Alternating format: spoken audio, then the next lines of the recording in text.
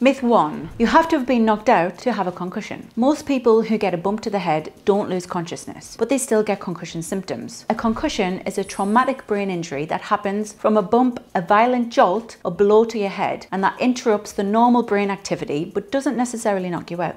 My name is Jeffries. I'm a registered nurse here in Los Angeles, California, with experience in ER nursing and education. In this video, I'm talking about some common mistakes people often think about concussion. Not only have I seen a few concussions in my time as an ER nurse, but I'm also married to Olympic boxer Tony Jeffries. So I've learned a thing or two over the years about head injuries. Myth number 2. If you don't have symptoms immediately, you don't have concussion. Wrong again. In some cases, concussion symptoms won't show up for hours, days, or even weeks after an injury. Sensitivity to light and noise, irritability, and difficulty sleeping, fatigue are some of the more delayed signs and symptoms. Myth number 3. You only get a concussion from being hit on the head. Concussion can also happen if the body is suddenly moved with enough force that your head is jolted or twisted, which causes the brain to move inside the head. For example, a car accident or a fall down the stairs. It's all connected, so it makes sense, but a lot of people just assume that concussion is just about being hit on the head. Now you know that's not true.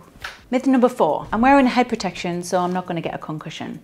Sorry, you're wrong. Although wearing head protection for contact sports is safer than not, it still does not prevent you from sustaining a concussion. The brain can still be rattled around inside your head. It's protected by layers and fluid, but it's still delicate. Think of pickles inside of a jar. They can still be rattled around in there. Before I tell you about the last myth, I'd love to know if you've ever experienced a concussion. What did your recovery look like and how are you feeling now? Let me know in the comment section, and don't forget to subscribe if you want to see me again. Before we carry on, I just have to let you know this video is for educational purposes only and not a replacement for medical advice. Myth number 5. I feel fine, so I can go and play my sport again. Symptoms can take a while to show up, and if you're not careful and go and play too soon without being cleared by a medical professional, your risk of getting another concussion increases dramatically. And what's more serious is that you can develop post-concussion syndrome. Post-concussion syndrome, also known as persistent concussion syndrome, it's basically a concussion symptom that lasts much longer after the initial injury phase. PCS can last up to a whole year. That's why it's so important to monitor your own symptoms